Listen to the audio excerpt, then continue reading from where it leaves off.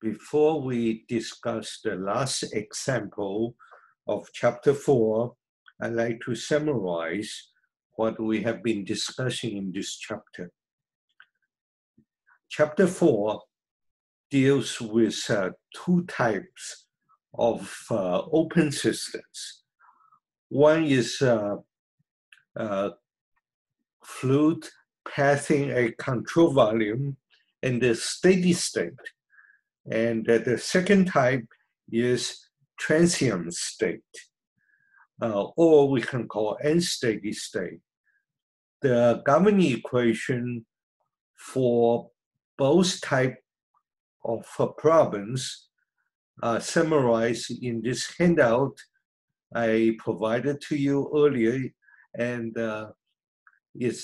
they are available inside the Blackboard. For steady state, for unsteady state. This is the left-hand side represent the control volumes, total energy difference between the two states. And on the right, it represents the total energy carried by the incoming stream minus the total energy carried out by the exiting stream, plus the energy provided into the system minus the shift work done by the control volume. Then we should be able to look at the very last example of chapter 4.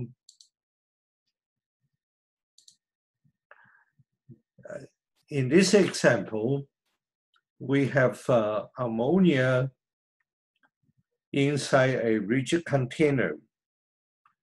The container is well insulated, so there's no heat transfer. And the ammonia is at the two state. Each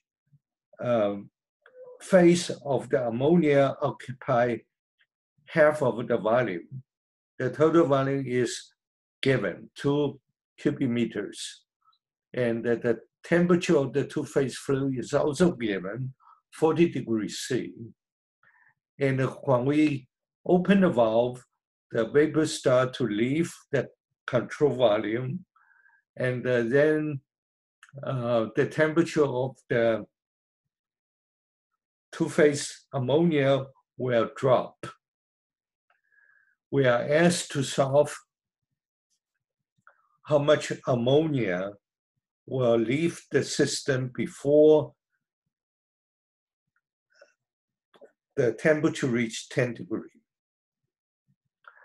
So in the first step, we have to answer the question, why the temperature of ammonia will drop?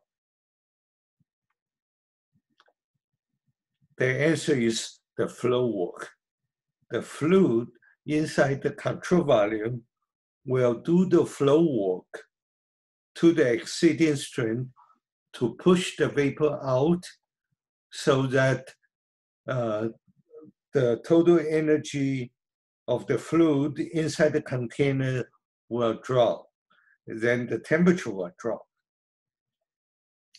In order to answer the question, how much mass will leave the system before the temperature reaches 10 degrees C?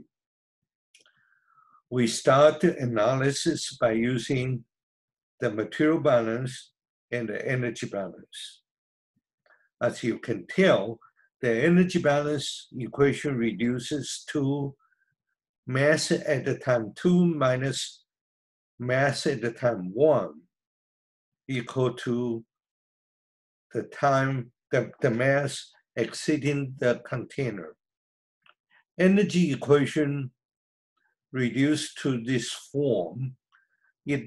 On the left, it represents the internal energy at the state 2 minus the total internal energy at the initial state. On the right, because there's no incoming stream, the first term drops to 0. There's no work done, no heat transfer.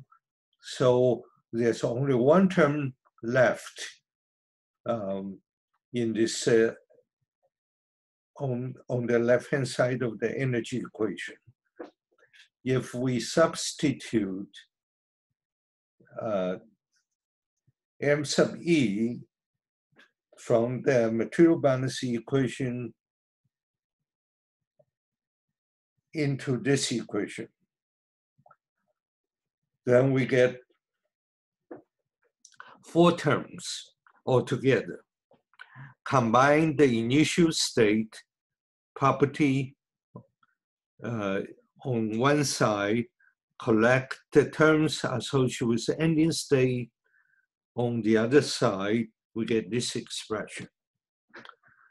Now let's look at how we're going to solve the problem. The initial state is fully given. Its internal energy is given.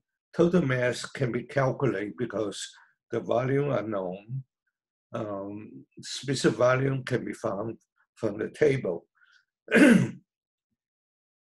Then we said there seem to have 3 unknowns. The mass 2, internal energy at the state 2, and enthalpy of the exciting stream. They seem to be all unknown. However, if we look closely, we realize all these 3 quantities can be linked to one fluid property, that is the quality of the ending state. If we look at the process of the PV diagram, the initial state has to be inside the phase envelope toward the liquid side, because the quality of the ammonia at the initial state is going to be a very low number. We have tackled similar problem before. If the vapor to liquid ratio is 1:1, volume ratio is 1:1, then the quality has to be very low number. And assuming the ending state is also two-phase fluid, imagine when we release the fluid, release the vapor out of the container, the fluid inside the container will remain as a two-phase fluid for a while before the liquid become vapor completely. So assuming x2 is a number between 0 and 1, we will be able to express U2 as a function of x2. We shall be able to express M2 as a function of x2. The reason is this. M2 can be expressed as a ratio of total volume divided by specific volume of the ammonia at the ending state. Then, if the ending specific volume can be found, then M2 can be found, can be at least expressed as a function of x2. Now, one interesting thing is if the ending state temperature is known, and if it's two-phase fluid, the ending state's pressure is going to be the saturation pressure at this temperature. This number can be found from the ammonia table. So from all this information, we shall be able to calculate all these 3 numbers. Let's see how we solve the problem. Like I mentioned earlier, we can calculate the mass at the state 1 in 2 different phases. Then we can take the sum to get the total ammonia inside the container, like this. Then we can calculate total internal energy at the initial state. Now, assuming the ending state temperature and the pressure are both known, we can express V2 and the U2 as a function of X2 like this. Moreover, M2 can be expressed as a ratio of total volume divided by Swiss volume. Total volume for a rigid container won't change. It's the same as the initial total volume. Therefore, we can substitute these 3 expressions into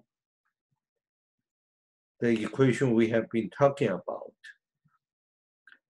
The only remaining quantity in that expression, we have to take some actions, is H sub E.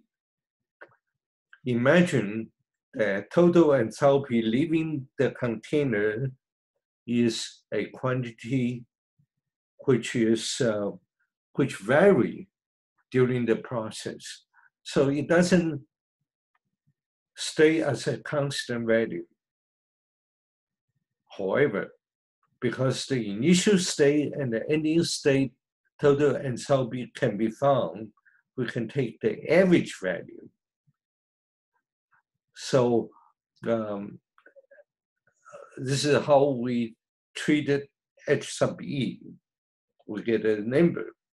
Then we put all the information on the right-hand side, on the left-hand side, I'm sorry, of the equation. We get this expression. The only unknown in this equation is X2. This is what we solved from the left-hand side, right-hand side. We put this number on the right-hand side. This is what happened to the left-hand side. The only unknown is X2. Once we solve X2, we can solve V2. From V2, we found M2. From M2, we found the total mass leaving the system. This concludes the discussion of chapter 2.